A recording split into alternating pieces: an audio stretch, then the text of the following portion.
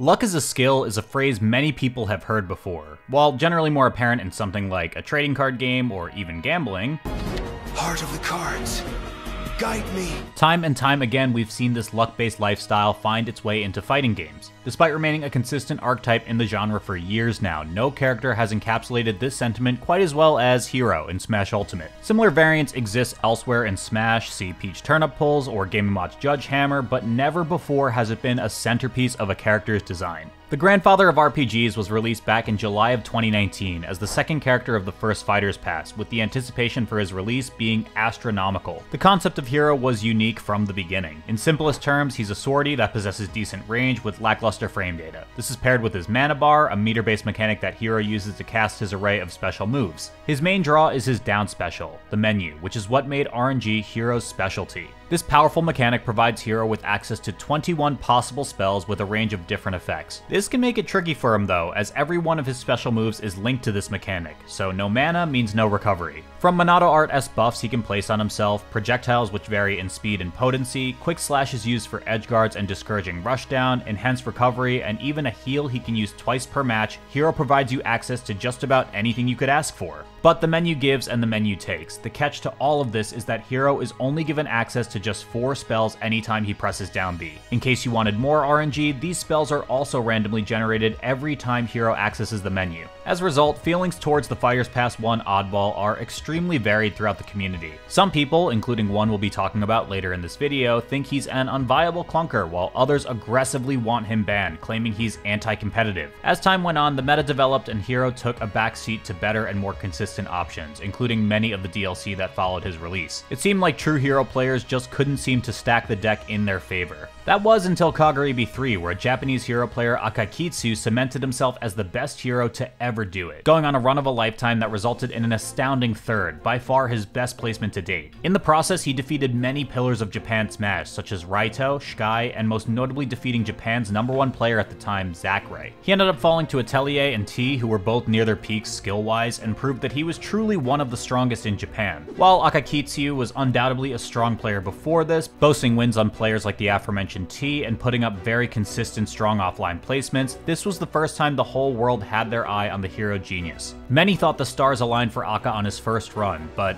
no, the top Hero managed to follow this up with a top 8 at the following Kagaribi. To date, he has remained unbelievably consistent with a character who breathes inconsistency. His lowest offline placement to date has been 129th, but he generally appears anywhere from 25th to 7th at the biggest events in Japan. His title of the world's best Hero main seemed like a foregone conclusion, but recently, a new challenger for the title has been stepping up in a big way. Enter BeastModePaul, CFL native and Hero Sephiroth co-main. Like many other modern-day Ultimate players, Paul started on his competitive journey in 2020, which should also be noted as nearly a decade after many of Ultimate's household names like Tweak or DeBuzz. Even newer age competitors like Spargo and Sonics have over double this time under their belt. But getting his start during the quarantine Wi-Fi days, Paul immediately saw success as he transitioned to his offline local scene. It was at these locals where we began to see Paul rack up an occasional top 50 level win versus players like Jake and Goblin, and it became clear pretty fast that there could be something special with this kid in due time. Where Paul seemed to face the most resistance was on the national stage though. Some inconsistency in closing out big wins at the local level shined through at these majors, clocking in placements like 65th at LTC and CEO 2021. These results were honestly great considering his lack of experience up until that point, but still, at that moment he wasn't catching many eyes of the greater competitive scene, which was honestly a shame because with time on his side and a clear passion to prove himself, Paul quietly started putting together a hell of a resume. He closed out 2021 with a 25th at the Smash World Tour Last Chance qualifier. As the results piled in, it became harder and harder to deny that BMP stocks were on the rise. He managed to claim incredible placements like 49th at CEO and 33rd at RNG, but still though, BMP's time was heavily split between Hero and a Fighter's Pass 2 edition in Sephiroth, which kept Paul out of the conversation of best Hero player. Where it's like with Hero, I don't really believe in Hero in terms of will he be able to take me to the best? I really don't. That being said, as the start of the new year came, we saw his priorities begin to change. Now in 2023, we saw the year of the Beast. Paul saw a slow start to 2023 with an unexpected 129th at LMBM, which he would not take lying down. In the words of Big Gob, the comeback is always greater than the setback. A stronger 49th at Collision 2023 started Paul's momentum shift, bringing him the confidence to secure back-to-back top 8s at Gateway Legends and CEO 2023 with wins on the likes of Mutaste, Icy Mist, and Jake, all with Hero. Paul followed this with a respectable 65th at Super Smash Con 2023 and a pretty big underperformance at Circuit du CFL 2, finishing 33rd. This pair of results was well below the mark of what Paul was capable of producing, especially given how explosive of a run he had been on so far this season. Fast forward to October of 2023, where we saw the accumulation of Paul's seemingly endless grind finally pay off. With a run including wins on players like Rock, Apollo Kage, and Skinny the Pooh, we saw the Hero Savant finish up Rewired Fest 2023 with an amazing 5th place. Beating a variety of competitors, all with Hero, Paul showed that he was truly putting himself in contention as the character's strongest representative in the world. This performance at Rewind Fest was followed by back-to-back 17ths at the pair of majors LMMM and Port Priority 8. Paul's home field advantage proved useful in Miami, taking down Yuno, Peabnut, and a fellow CFL resident in Kobe during his run.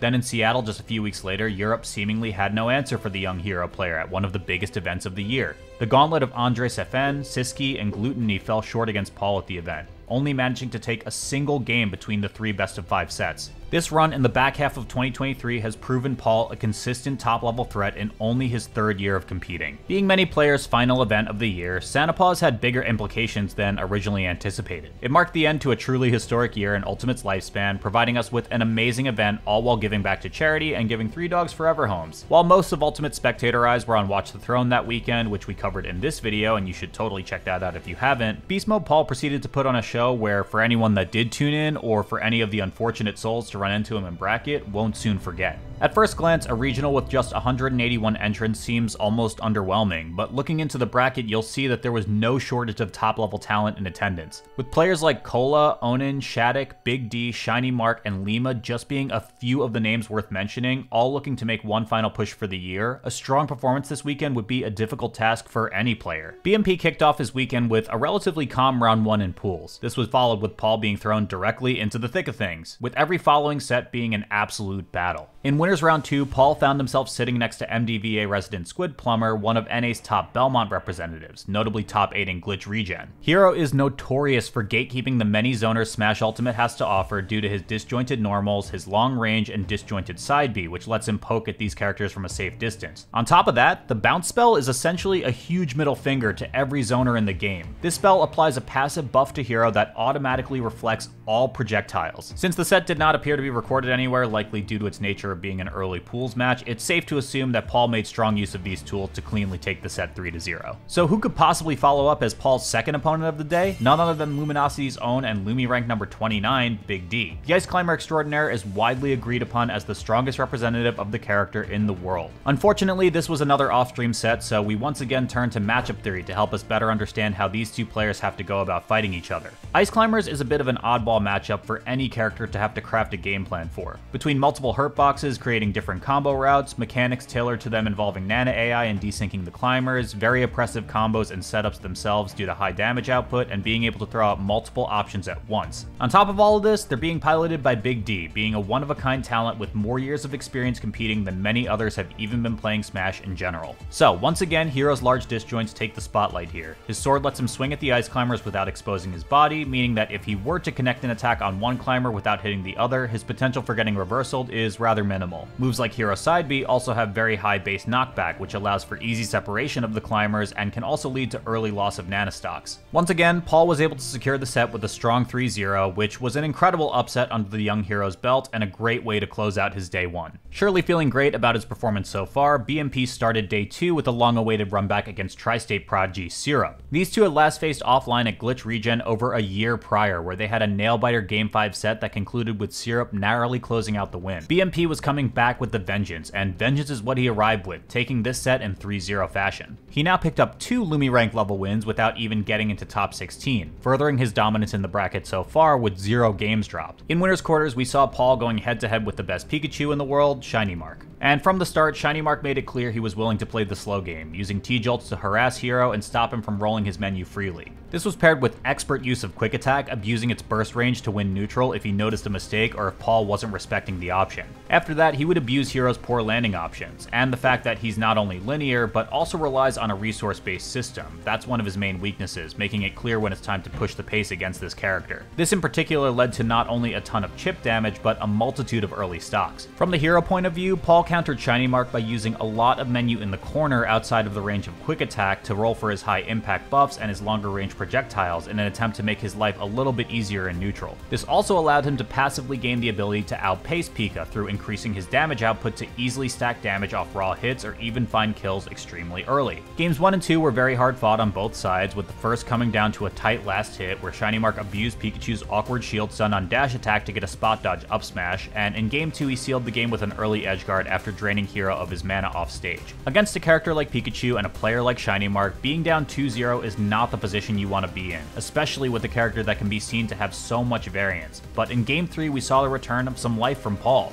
He came in hot with a crazy kaboom confirm to start the game and ended up closing it out with a JV2, getting himself on the board. In game 4, his winner's bracket fate was sealed though. Despite an early SD from ShinyMark, his expert eye for offstage kills proved too much to fight through at this point, and Paul was sent into the loser's bracket. Paul's loser's top 8 qualifier was DreamHack Atlanta champion Peabnut, further cementing that Paul had no easy rounds at any point during this event. While the set was very competitive with every game but one coming down to last stock, Hero's access to the bounce spell combined with Paul's near instant menu selections meant that the buff was applied more often than not during the duration of the set. With bounce active, almost all of Mega Man's moves become detrimental to use since they're all projectiles. This allowed Paul a sense of near freedom, and he was able to play to his strengths better than nearly any other hero could in this set, securing his place in loser side top 8 with a 3-1 victory. In loser 7s, it was time for Paul and Big D to face each other for the second time in this event. This was a collision of two absolute forces, both coming off monstrous runs. If we're being truthful though, there was no other way to describe this set other than dominant. Paul's menuing proved itself as his most valuable asset once again, since he was able to play at a speed rarely seen from a character as clunky as Hero is known to be. Lightning fast selections allowed him to abuse his best tools in that matchup, being his projectile spells as we mentioned before, while weaving in high impact buffs such as Psych Up to put on stock threatening pressure at early percents, and Bounce, which reflects Ice Climber's ice block and prevents them from applying pressure while the menu is online. With games 1 and 2 taken in a 2-stock and having solid control of game 3, Paul eliminated Big D from the bracket and advanced to loser's quarters with yet another strong 3-0. With runbacks almost being a theme for Paul during this bracket, his quarters match was against the man who took him out of winner's bracket at port priority, Kola. Roy is notably one of the few matchups Paul opts to go Sephiroth in, so for the first time of the event we saw BMP bust out his secondary. While Sephiroth's above average edgeguarding potential gave this idea clear merit, Kola is a world-class player and was able to seal game 1 with a convincing 2-stock. This was now the 4th game in a row that Paul had lost to Kola with Sephiroth, and against his very own judgment, he made the decision to try to make some magic happen, locking in Hero like he'd been doing all day. The decision paid off huge as Paul went on to seal out game 2 with a low percent 1-stock off the back of an extended edgeguard sequence involving Crackle Slash and a Kaswoosh stage spike. Kola fired back in game 3 though with a JV3 stock, combining his natural aggression with some of the most creative side B usage we have ever seen from the best Roy in ult's history. This performance put Paul's back up against the wall, having no more room to make mistakes in the matchup. And up until now, we haven't seen Paul go to game 5 at all in this bracket, with his only game losses before this set being the ones lost to ShinyMark. So now is the time where a player must find a new gear to shift into and forge on. Game 4 begins, and Paul hadn't missed a beat, showing us one of the fanciest Acceleraddle combos to date. A very disciplined and space control centered style to limit Kola's aggression with back airs and projectiles in turn bought him the time he needed to roll for Acceleraddle and create meaningful openings. The game was a seesaw the entire time, but in the end we saw Paul run away with it, closing it with an up smash platform tech chase and tying the set at 2-2. In the last game, Kola decided to deviate from PS2 and counterpick to Hollow Bastion for the smaller stage length and shorter blast zones in order to counteract Paul's defensive play. Kola got off to a characteristically hot start with an early ledge trump kill, but BMP slowly pulled the game back by adopting his more menu-focused style, allowing him to find quick tools to control large amounts of space and prevent Kola's rushdown. This game truly came down to the wire, and through a Hatchet Man attempt, a couple well-timed kabooms, and a more than clutch fair 2-frame on Roy's up B, Paul managed to put it all together and close out the set, continuing his Cinderella run. But now BeastModePaul gonna be able to get the forward air and the pop-off. BeastModePaul will be defeating the #1 seed of Paws, Kola, and moving on into loser semis. Semifinals saw Paul matched up against Omega, the United States' best Joker player, who was also on quite a run himself, taking down Onin, Lima, and DJ Don before this. A notoriously rough hero matchup, Joker's offstage gun pressure and his very safe neutral allow him to apply lots of pressure to menu on stage and threaten stocks at nearly any % offstage. If this set had one defining factor from start to finish, it was how evenly matched both competitors were throughout. Every single game was within one stock, just one hard read away from closing out each, creating a very explosive tempo throughout the set. Once again, we saw a Game 5 situation here, bringing the absolute peak of this matchup. And while this set had been dead even nearly every step of the way, it was closed out with a Hatchet Man in neutral, one of Hero's worst spells due to its Falcon Punch level startup. Only Paul could ever explain this decision, and maybe that's why he's up there instead of anyone else. 3 sets to go to take home the gold, and waiting in losers finals was the man who put Paul in there in the first place, ShinyMark. There were 3 key factors that contributed to the outcome of this set. 1. Paul placed a higher priority on bounce and neutral, turning Pika's layered and safe pressure with approaching T-Jolt into linear and scary since he now has to throw his stubby hitboxes into Paul's threat bubble. 2. Paul gave nearly 0 openings for approaching Rising Bear from Pika, meaning his neutral losses were less impactful and he let his trades create an advantage over time. And 3. Paul focused on rolling Zoom off stage instead of recovering normally, which meant he stopped losing early stocks off stage and he was living for nearly 130 extra % each game. This also forced ShinyMark to kill him on stage and allowed for infinitely more room for outplay potential since his stocks held more value. With these 3 adjustments in play, some very timely Zoom luck, and an airtight game plan, Paul managed to bring the set to another decisive Game 5, where he ended up securing his place in Grand Finals with a 3-2 victory and a well-deserved pop-off. Might come to a close, that's a full charge, that might kill, yes it will, fully charged. Only one challenger remained though, and who other than North America's top rising star as of late, Shadic. These 2 players were not seeded to be here, but they truly earned their spot and then some. This match held meaning beyond what the set count would tell you. It was hard fought from Paul, but Shadic seemed to be a bit too poised and prepared for the encounter. Shadic picked apart the hero with a 3-0 and secured his largest event win to date, taking the crown as the Paws 2023 champion. It can't be understated how impressive BeastModePaul's run to second at Paws truly was. Every single player that he faced after round 1 had made top 8 at a major before, a fact that doesn't even really sound correct when it's said out loud, especially for an event of this size. He took dominant 3-0s, fought from 1-2 deficits, and even beat the player who took him out of winners, all feats requiring rock-solid mental fortitude to see it all the way through. While he hasn't gotten that true major top 8 like Akakikusu has in the past, I don't think it's too far-fetched to say that Paul has taken the title as best hero in the world. So don't be all that surprised if you continue to see his name among major top 32s and beyond. It seems all but a sure thing at this point. And if you're ever unlucky enough to go head-to-head with him in bracket, don't even think about trying to outread him. Thanks for watching.